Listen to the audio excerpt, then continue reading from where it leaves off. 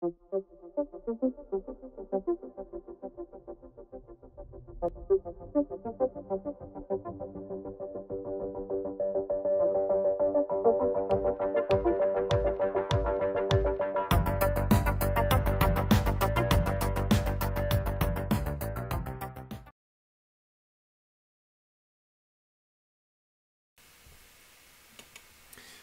the previous segment, what we did is we started with the governing equations, x momentum, continuity, and energy, and we went through a non-dimensionalizing process. Well, you can use those same equations and use them to come up with a solution for the temperature and velocity profile in the case of a vertically heated flat plate.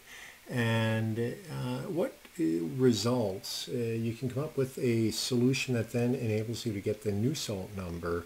And so for laminar flow,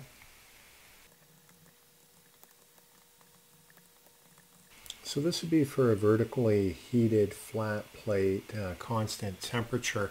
But if you go through the analysis, what happens is you would use a similarity solution, and it results in a nonlinear ordinary differential equations, a series of them, two of them.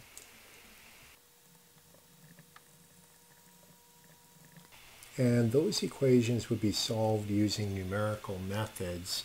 And with that, within the equations, what we have, they're related to the Grashof number, or the solutions would be.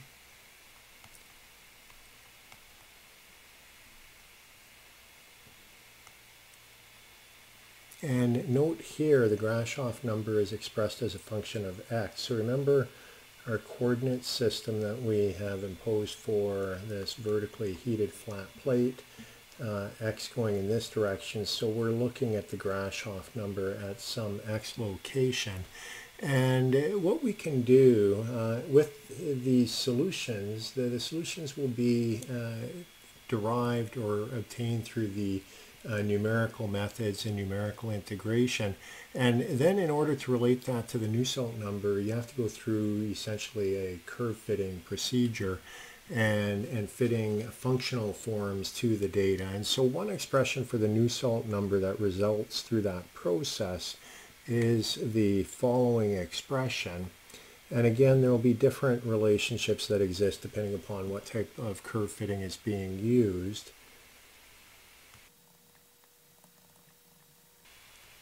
So that would be an expression that would be obtained for the Nusselt number.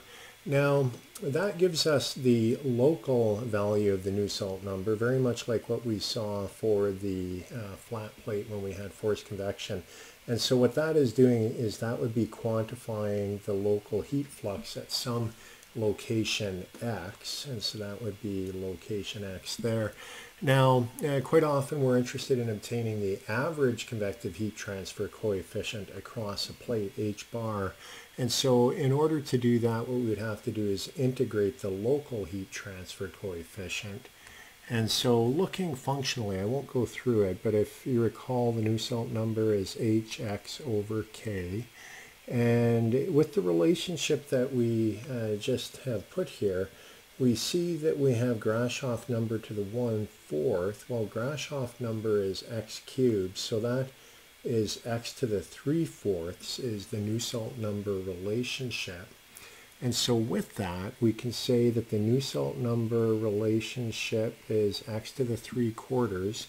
And then notice that we have the x here. So if I want to isolate for h, that means that h is going to then be a function of, that will be 1, well actually it'll be k, but k is a constant, so we don't have to worry too much about it, but it would be over x to the 1/4 or x to the minus 1/4.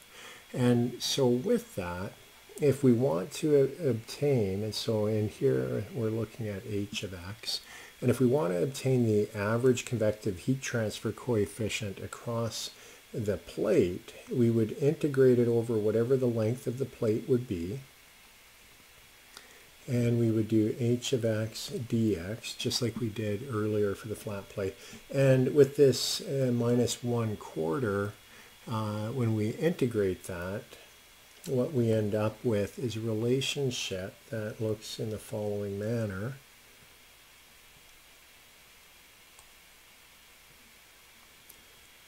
So it would be 4/3 of the value of h at the end of the plate. So if this is y and this is x, so let's say this is our plate here, x equals L, we would evaluate at h at x equals L, and then h bar, or the average value for the entire plate, is then just 4/3 h at x equals L, which would be the convective heat transfer coefficient at the end of the plate. So that is what we get, and this is in the case of an isothermal plate that we were looking at.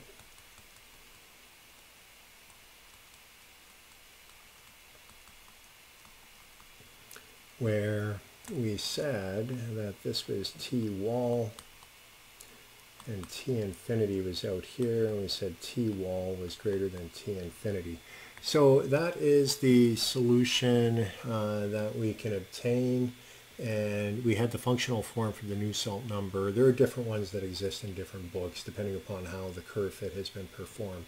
But the main thing to remember, 4/3 h x equals L, and this is for laminar.